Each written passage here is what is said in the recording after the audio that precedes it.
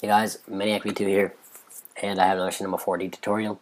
This is going to be a basic tutorial on camera movements, aka camera keyframes, and object keyframes, aka object movement or animation.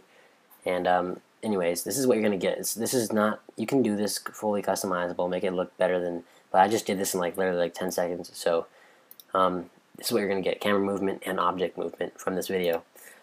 So anyways, yeah, I'm going to show you how to do this not so precisely, but once you get the hang of it, you'll be able to do it precisely. So let's get started. But first of all, you're going to be getting this sort of zoom out effect and that sort of object movement right here that you just saw. But yeah, that's what you're going to be getting today. So let's get started. All right, so now let's do the object movement first. And so what you're going to do basically is have your object, first of all, don't do any keyframing yet, but have your object, make your object at the place where you want it to stop. So I want my object to stop facing the camera, and I'm going to do a little bit of rotation. You can do movement up and down, sideways, whatever. But say I want my object to rotate in this instance. You can do movement with this, you can make it move that way. But for me, I'm just going to do rotation. So I want my object to stop rotating at the 80th frame. So I'm going to go ahead and click automatic keyframing, which turns on keyframing pretty much, and I'm going to hit the keyframe button. That signals my object to stop at 80 frames. Now I'm going to go 40 frames. I'm going to go 40 frames back at the 40th keyframe, and this is where I want my animation to start. So I'm going to rotate it a little bit. That's nice, and I'm just going to show you what it looks like.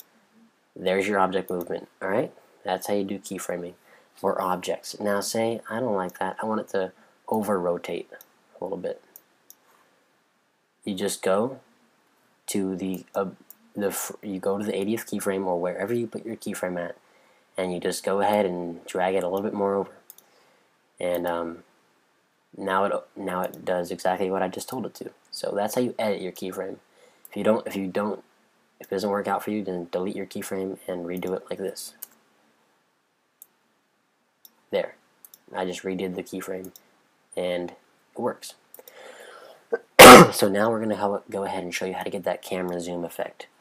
So what we're going to do first of all, turn off this for now. Make sure you turn off automatic keyframing. Turn that off. Go to this right here. This little light symbol should be in this little realm right here. And you're going to hit camera. Now after you hit camera, this is a very important step. You want to go and do scene cameras, alright, right here, cameras, scene cameras, camera. Now what this does is put you in kind of a first person camera mode, because before your camera was kind of like an object and you'd have to move it around using your mouse. But now we can use these little tools up here to move it around. So now we are the camera right now. So what we're going to do, I want my camera to end here. Oops, I don't want that. I want my camera to end here, okay? That's where I want it to end. So what I'm going to do, I want it to end at 40. So now I'm going to do the same exact thing. I'm going to hit the automatic keyframe button, and I'm going to hit the keyframe right here. And I want it to start at 0. Okay? So now I'm going to zoom in a lot. There we go. And now my animation starts here and zooms out. And then my text rotates, or my logo rotates, which, by the way, I drew with the pen tool. It's not a font, so sorry. But anyways, that's how you do that. But I have a really important tip for you.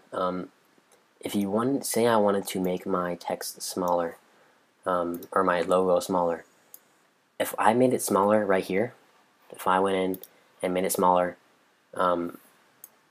then what it would do is I guess not, but anyway, I was going to say that it would animate the size change, but I guess it didn't end up doing that. But for safety, you always want to turn automatic keyframing off, because sometimes it will animate things on accident. So just whenever you're going in and editing your text, like I wanted to change the color of it or something like that, then turn off automatic keyframing just in case. But if you want to mess with the animation, then turn the keyframing back on, and you'll be able to mess with the animation like this. So that's pretty much the basics of keyframing. Like I said, make sure if you want to edit something, then you turn automatic keyframing off so it doesn't accidentally animate something. But future tutorials will be on whatever you guys want or whatever I think that is useful for you guys. So thanks, and please comment and subscribe. It really helps me out knowing what I'm doing wrong, and if I'm doing anything good, really helps me out to know that too. So thank you.